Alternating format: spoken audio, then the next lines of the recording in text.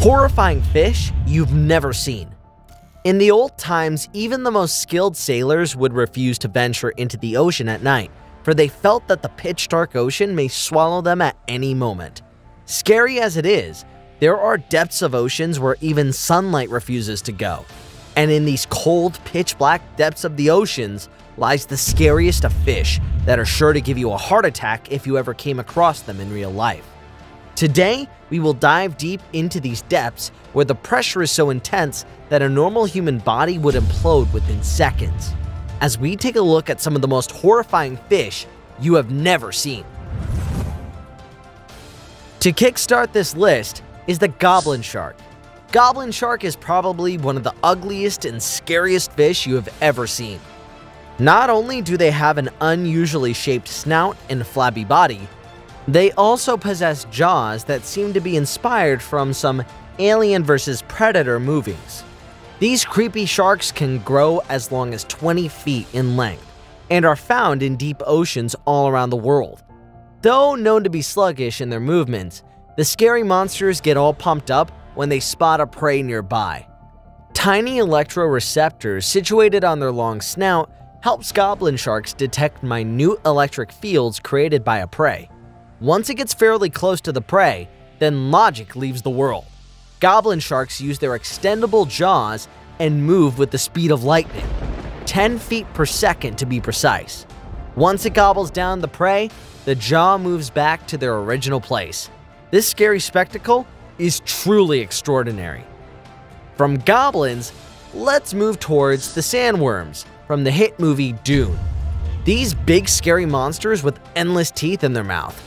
Now, what if you were told that something very similar to these beasts lurk among the very depths of our oceans? You wouldn't believe it, but it's true. Let's talk about the sea lamprey. Sea lamprey is a horror show packed in a long but slender body of 47 inches. These cylindrical-shaped fishes have a disc-shaped suction cup mouth filled with rows after rows of pointy teeth. Sea lamprey are parasitic fishes that use their scary mouths to latch onto their prey. Once firmly in contact, lampreys use their sandpaper rough-like tongue to eat away at the fish's flesh, so it can drink their juicy blood and body fluids. Because of these eating habits, they are known as the vampires of the oceans.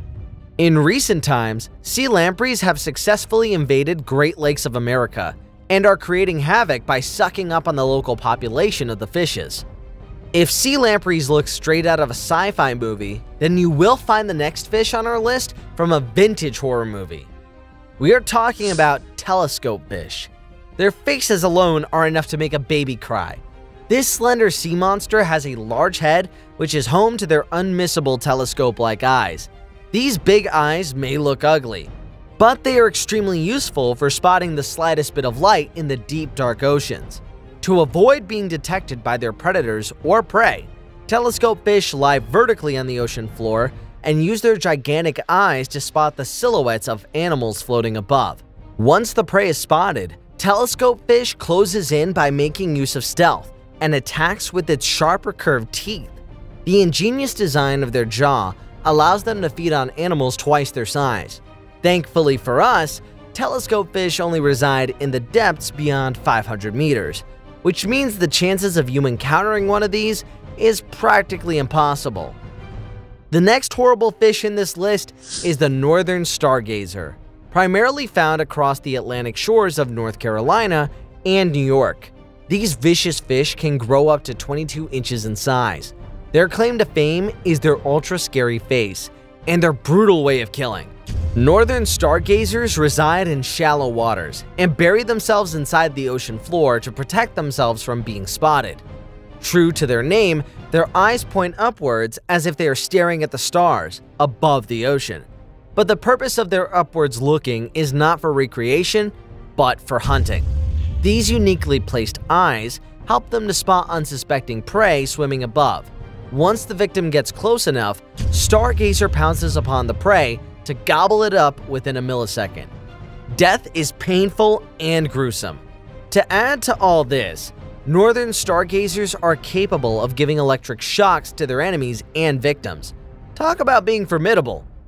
Now, let's move on from New York to the coast of California, where we come across the sarcastic fringehead. Look at this spectacle. At first, it may seem that some kind of French kiss is taking place between these two sarcastic fringeheads, but you cannot be more wrong. These two fish are battling amongst each other for their territory. Sarcastic fringehead is a big-mouthed fish that mostly lives in abandoned shells and calls them its home. These fish are highly territorial, and they open their great mouths to wide proportions to scare away intruders. And when this show of strength fails to work, sarcastic fringeheads literally bang their open mouths with their opponents. The one with the bigger mouth always wins. These scary monsters may remind you of demogorgons from the Stranger Things show, and strangely enough, they have their attitude too. Sarcastic fringeheads are very quarrelsome about their home, as the greater their home, the greater their chance of mating. Basically, these bad boys are fighting for a chance to love. The next fish on the list has perfected the art of deception. We all remember the scene from Finding Nemo where Nemo and Dory get lost in the deep dark ocean, but they suddenly come across a beautiful light. It cheers up their heart and makes them soon forget their worries. But as soon as they turn around, they see a monster fish waiting for the right chance to gobble them up. Yep, that's the fish we're talking about, the anglerfish. Anglerfish is as scary as hell as a bony fish, which can grow up to the size of 3.5 feet.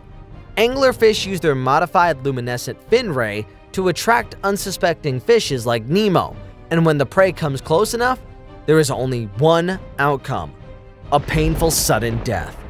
Considering how ugly anglerfish are, nobody wants them to be the last face they see before dying. If we have to explain it in simpler terms, then anglerfish is a floating monstrous mouth with a torch hanging above its head. Coming in next is the frilled shark, which can be thought of as a fierce competitor of the anglerfish for the Ugliest Fish Award. If you think this shark looks like an ancient sea beast, then you're very correct. Frilled sharks are known to be as old as living fossils, due to the fact that their body has remained unchanged over the past few thousand years. Frilled sharks have 300 barbed wire-like teeth that convert their prey into minced meat after it enters their mouth. A frilled shark can grow up to 13 feet in length and are found to be in the depths of the Atlantic and Pacific Ocean. To be precise, you can find them at a depth of 4,200 meters. Some people also refer to them as eel sharks because their dorsal, pelvic, and anal fins are located near their tail. As for hunting, frilled sharks use a slingshot-like method to launch themselves at their prey. When close enough, frilled sharks swallow their prey alive. Some of their favorite prey also include other smaller sharks. If a frilled shark is not scary enough for you, meet black dragonfish. True to its name, black dragonfish is easily the most devilish-looking fish out there. This mysterious fish is truly the worst of the worst. A female dragonfish can grow up to 16 inches in length. Black dragonfish can also be referred to as a mini black hole because of its ability to absorb more than 95% of the light that hits its body, making it almost invisible to the naked eye. Spectacularly enough, black dragonfish have the ability to turn its deep black body into a scary bioluminescent death trap. Unlike most other predators that use this ability to attract prey, dragonfish use this ability to light up their path and focus on their prey while hunting. This is what you call the best of both worlds.